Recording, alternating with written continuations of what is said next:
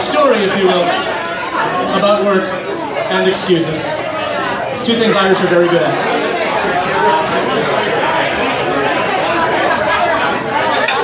Dear sir, I write this note to you to tell you of my plight.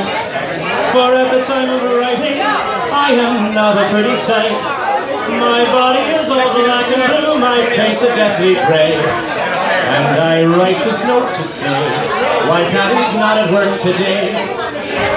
Whilst working on the 14th floor, some bricks I had to clear, and to throw them down from such a height was not a good idea.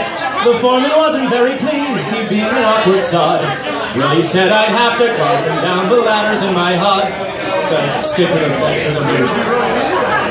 Now, clearing all these bricks by hand, it was so very slow. So I hoisted up a barrel and secured the rope below. But in my haste to do the job, I was too blind to see that a barrel full of building bricks was heavier than me. So when I untied the rope, the barrel fell like lead, and clinging tightly to the rope, I started up instead.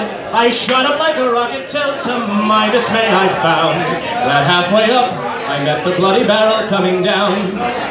Well, the barrel broke my shoulder, as to the ground it sped, and as I reached the top, I banged the pulley with my head.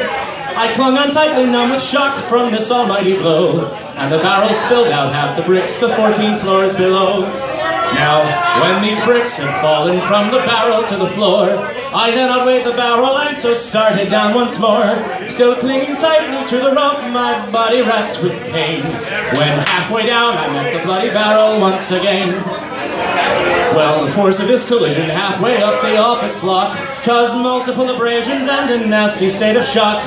Still clinging tightly to the rope, I fell towards the ground, and I landed on the broken bricks the barrel scattered round. Now as I lay there bleeding on the ground, I thought I'd passed the worst, but the barrel hit the pulley wheel and then the bottom burst.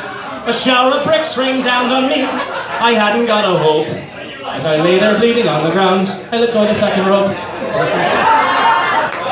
Now, the barrel being heavier, it started down once more and landed right across me as I lay upon the floor.